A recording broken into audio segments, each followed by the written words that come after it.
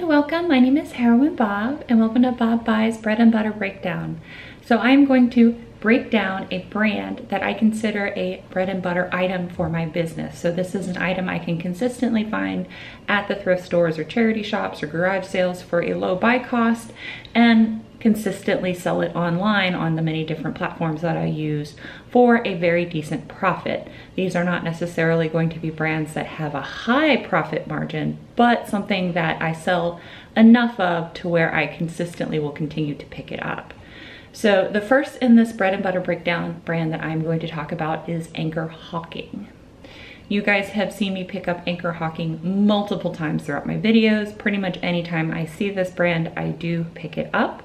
So let's go ahead and talk a little bit about Anchor Hocking, its start and what to look out for, how to find it, the different brands or lines within the brand, and a little bit of comparison and comps so you guys can see what I'm talking about. The Anchor Glass Company was initially founded in 1905 as the Hocking Glass Company in Lancaster, Ohio, named after the Hocking River by its founder, Isaac Jacob Cullings. It then merged with the Anchor Cap and Closure Corporation in 1937, and that's when it became officially the Anchor Hocking Glass Company. The Hocking Glass Company and the newly formed Anchor Hocking Glass Company both were major manufacturers of something that is called depression glass, or as some people like to call it, uranium glass. Now this was a premium product, so if you ever hear about a vintage or antique premium product, that's not necessarily the quality of the product being produced,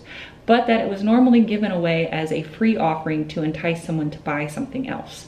So a lot of early depression glass or uranium glass was actually something that was given away for free by stores or by companies in order to get them to purchase another more expensive product. So the way you can tell something is depression or uranium glass is that it will glow under UV or black light.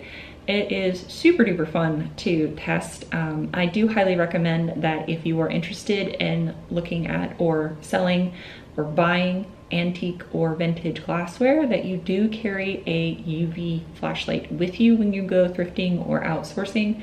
I will link one in the description of the one that I use that's small and unobtrusive, but something that's still going to be able to give you that glow so you can tell if it counts as uranium or depression glass. So after the Hocking Glass Company merged with the Anchor Cap and Closure Company and created the new Anchor Hocking Company, they decided in 1939 to create their own line of glassware. This first line of glassware is called Ruby Red. I will put some examples of Ruby Red up here above. It is highly collectible and very sought out after. I will also put a link in the description down below of some books that are available on Amazon if you want some reference books or if this is something that you want to learn more about. Another line by Anchor Hocking that is just as collectible as Ruby Red would be the Forest Green line. So they definitely like their Christmas colors. This is the one that I tend to get drawn more to because, as you guys know, I really love the color green. And again, I will also link those Amazon resource books down in the description below if you're interested in purchasing. Two other lines that Anchor Hocking is known for is the ovenware line and more specifically the Fire King line. So Fire King was basically Anchor Hocking's direct competitor to Pyrex. Just like Pyrex, it was this word, I can't say it, it's a type of glassware. The Fire King line by Anchor Hocking is so prolific and so desirable and so collectible that I'm actually going to have to do a separate video on that, which will follow this one at a later date when I get to F. But when I do that video, if you're interested in learning more about Fire King, I will link it in a card up above. In 1987, the Newell Company acquired the Anchor Hocking Company, and that is when a lot of the production for the glassware moved from the United States overseas. And in 2012, the Anchor Hocking Company was acquired by Oneida, and all Anchor Hocking currently is made under the Oneida Group, and it is made overseas. So it is typically considered the more collectible is prior to 1987 and especially prior to 2012. Now, the Anchor Hocking Company produced a multitude of colors and not just clear glass. it produced the Royal Ruby line that we talked about earlier, the forest green line, but it also has avocado green, blueberry blue, cobalt blue, milk glass, harvest amber, and then a lot of their clear glass is early American pre-cut, or EAPC. If you see EAPC in a listing, that means it is early American pre-cut. So that's also something that you guys can look out for. There's definitely a whole bunch of patterns. Now, if you guys are outsourcing, the marks that you need to look out for are these three up above. So it's either going to be the earliest pieces prior to it merging was the Hocking Glass Company, and that's going to be in this triangle right here. After 1937, when it officially became the Anchor Hocking Company, it turned into this logo, which is the H over Anchor.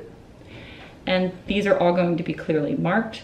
And then in 1977, they decided to modernize their logo, and they decided to do the simplified anchor in a cube mark here as well. And that's normally what I find the most of, is this particular mark here. Now, some marks that get confused for anchor hocking but are not actually anchor hocking is this mark here, which is like H over A. This is Hazel Atlas.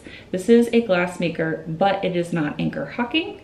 And then also the stylized anchor here, where it's like bloop, that is Anchor Glass Container Corporation, which is a completely different company, even though technically the Anchor Glass Container Company bought a lot of the old Anchor Hocking factories to produce their glassware.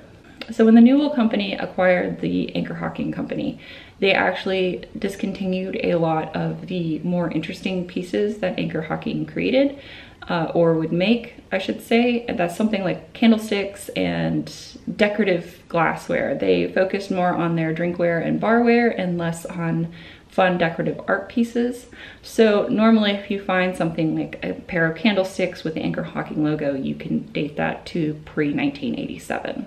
So unfortunately, because Oneida acquired the Anchor Hocking Company in 2012, you have to use the Wayback Machine, the Internet Wayback Machine, to find the initial catalogs or the original internet catalogs for Anchor Hocking that allows you to identify a lot of the patterns that the glassware came in prior to this acquisition.